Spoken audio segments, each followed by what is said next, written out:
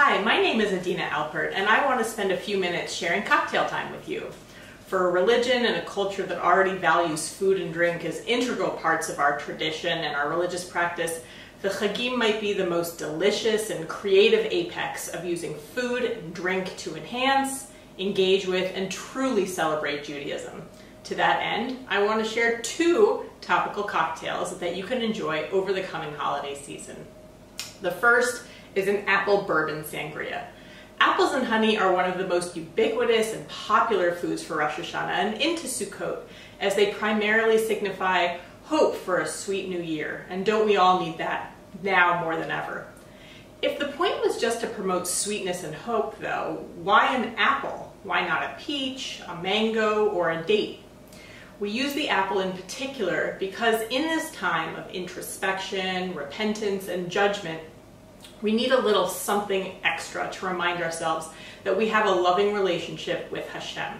The Midrash tells us that Gan Eden, where we all started and where we will hopefully end, actually has the scent of an apple orchard.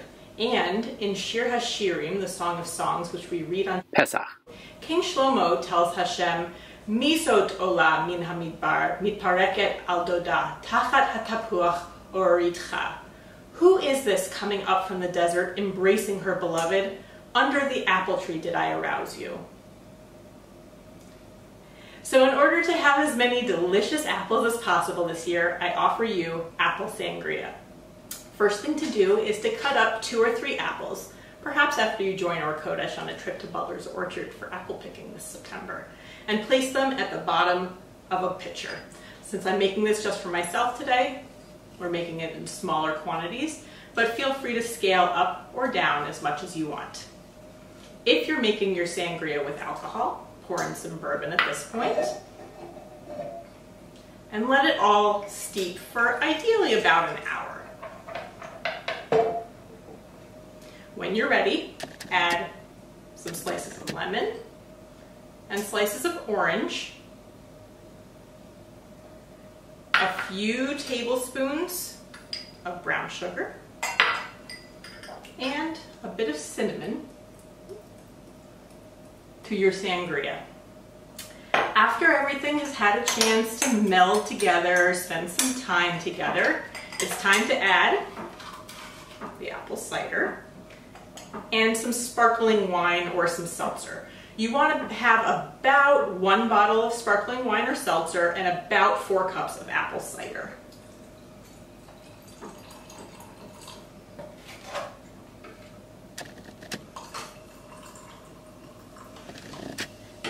Add some ice and enjoy your little slice of Gan Eden.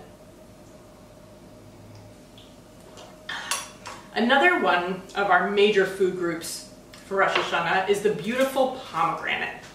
The multitude of seeds in each pomegranate is said to represent our mitzvot that we've done throughout the year, and we pray that Hashem will remember them all as we prepare for Yom Hadin, the judgment from Hashem.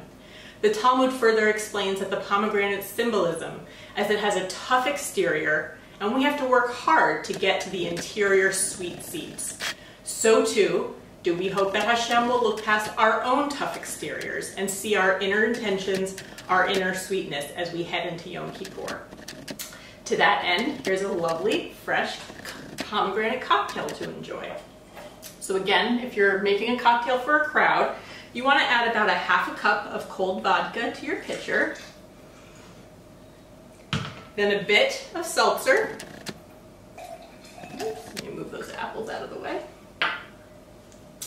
You want to add about a ½ cup of triple sec or some other citrus flavored liquor.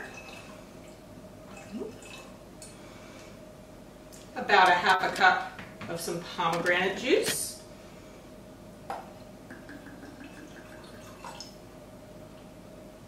A few tablespoons of lemon juice or orange juice.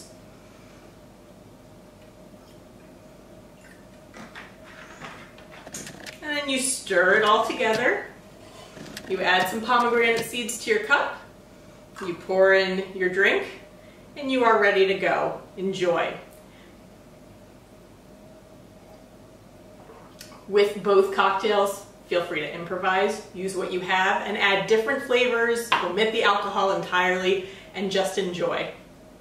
With or without the traditional fruits or foods of the season, or without these cocktails, I wish you all a sweet new year, full of mitzvot, full of love for Hashem and love for the Jewish people. Shana Tova u'Metuka.